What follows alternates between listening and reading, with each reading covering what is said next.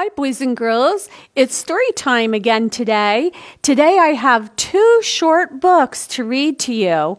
And the first book I'm going to read to you is called Art, and it's by Patrick McDonough. This is Art. And this is Art. Art and his art. Can you tell them apart? Can you find Art in the picture? He's hiding in his art right there. When Art is in play, get out of Art's way. He zigs and he zags. He really gets wired. There's no stopping Art when Art is inspired. He draws scribbles, that's squiggle. Dots, red, yellow, and blue. Splotches with blotches. And the curliest cues going around and around. Art stares at the paper and uses his noodle.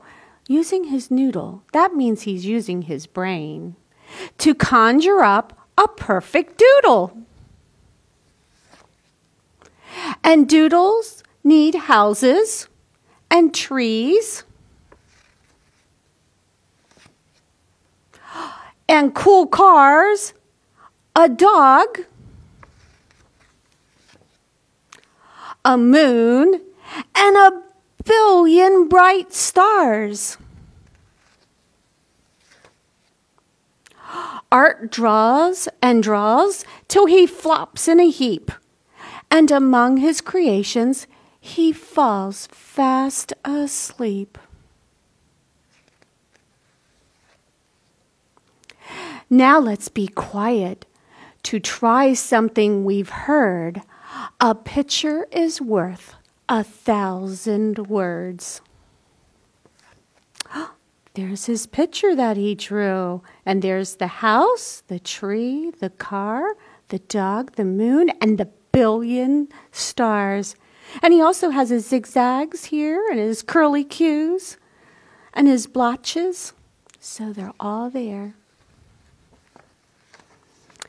And when he wakes a little bit later, Art sees his art on the refrigerator.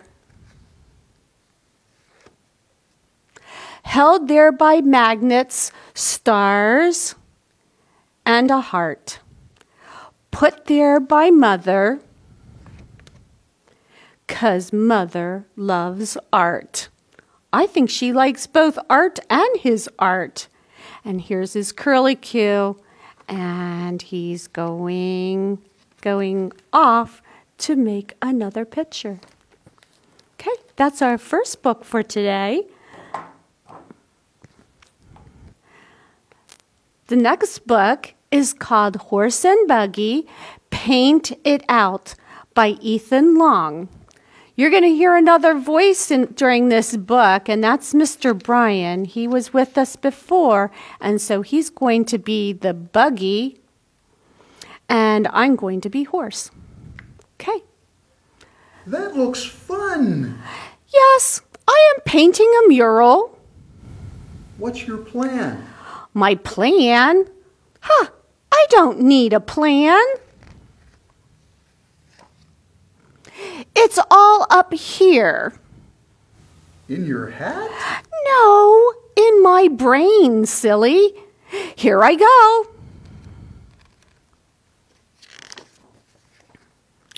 Plunk. I could help. No thanks. I do not need help. Plunk. His foot goes in the bucket again. Horse, Your plan needs a plan. My plan does not need a plan. And neither do I. See? Horse, your mural is a big mess. This is how I like to work. Get your paint. Go paint your own mural. Step aside, please. Whoop! Splat! Horse, are you okay? Buggy, Yes? can you help me? Yes. 1. Get a drop cloth. 2. Put your things on it. 3. Draw what is in your head. Or in my hat. Hee. Finally,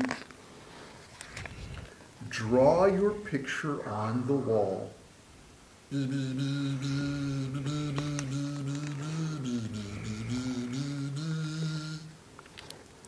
Then you can paint. Wow, this mural will be great. Horse, why are you painting with your tail? Because horsehair brushes are the best. The end. Boys and girls, today I have some activities for you to do, and both of our books were about painting. So the very first activity I have for you is to paint with some chocolate pudding. How special is this?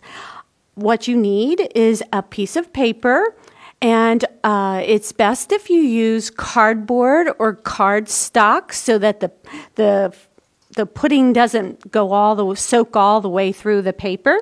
And so you just put a blob in the middle, a blotch, just like Art did, and you can just spread it out. And then you can draw some pictures. You can draw, maybe you might want to draw like a butterfly. And guess what? You can erase it. You can practice, maybe you'd like to practice your letters. You can do that and just erase it. Maybe you might want to do your numbers. My favorite number is 23. So I'm going to put 2 and a 3. And every time you're finished with whatever you would like to have up there, you can just erase it again. Now, last night I did a sample last night, and after I was all done, I was like, okay, I'm done finger painting. I made one last picture, and then you can set it aside someplace out of the way, and you can let it dry. And this is what I did last night. Can you tell what my final picture was last night? I hope you can tell that it was an elephant. And the best part of this whole painting experience is the cleanup. And all you have to do is go like this. And you can have your cleanup real fast. Have fun doing that. Okay, boys and girls, here's the next activity for you to try. And it means that we need to have some paints. And you can make your own paints at home. They're pretty much like tempera paints. And so I have this so-called recipe or directions, and we're going to make sure that you see this at the end of our taping today. But I'm going to tell you what to do a little bit. The first thing you're going to do is you're going to get some water, and you're going to need flour and some Kool-Aid packets and some salt and a little bit of vegetable oil. And you can have Mom and Dad help you make the paints. Well, I started off with making red, blue, and yellow. Those are what we call our primary colors. And once you have these 3 colors, you can mix them, and then you can get some other colors like yellow and blue will make green. And red and blue will make purple. And also, we can use red and yellow, which will make orange. I did not have enough left over to make the orange, but you may have enough to make orange. So what you're going to do is you're going to mix all the flour and the salt in a bowl, and you're going to heat up the water. And once it starts boiling, you're going to stop and take the kettle off the stove and let that water cool down to lukewarm. And then after once it's lukewarm, you're going to add your oil, and then you're going to take the oil and water and pour it into the flour and salt. And you're going to whip it and stir it really well. And then you can put it into little containers like this. It's going to be white. And once you put it into all little containers, divide it up, then you're going to open up your little packets of Kool-Aid. Here's my blue. It is blue raspberry. And here was my yellow. It's lemonade. And here's what I used for the red, and it's cherry. And you're going to pour this into the white stuff that you made and stir that really well, and then you will get the colors. And then after you're done with that, then you can mix to get your other colors. If you do not have any Kool-Aid at home, maybe Mom has some thing called food coloring. And once you get your white stuff, you can put some food coloring in. It's really special, though, when you use the Kool-Aid, because you not only get the color, but you also get the smell of the flavors. So it smells really good. Now, once you have your paint, you can do some other activities with your paint. And I have this box, and I cut a piece of cardboard the size of in the box. I have some marbles. And I have some spoons. And what you can do is put a marble or two in each one of the colors, and then use a spoon to take it out. And you're going to put the marble into the box. Here, I'll quick do one. I'm not going to do it with the paint, but I'll show you that you can put 2 marbles, maybe 2, maybe just 1, that's okay. And you're going to put it in the box, and then you're going to roll those marbles around in there with that paint. And then you can take those marbles out and do another color, and do those 2, and roll them around, take those marbles out, and do another color. Well, I did mine last night, and here's what it looks like when you're all done. It's called marble painting. And I want you to look at our cover to art. Art. Look, it's pretty close, isn't it? Yeah. I hope you have fun doing that.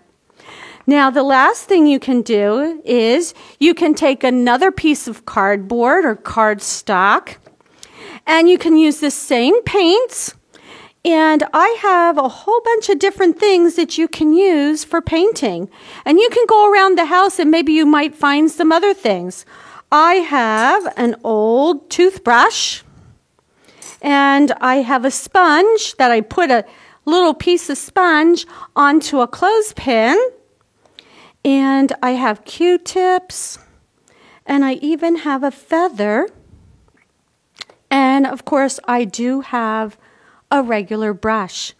And you can have fun dipping these things into the different colored paints, and you get different kinds of painting. Here's Art's zig and zag.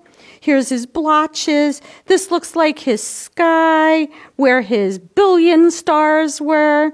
And here I have green. Now, to make this, I used my Q-tip. This is what it'll look like when you use your sponge. And I made the sky down here with the toothbrush.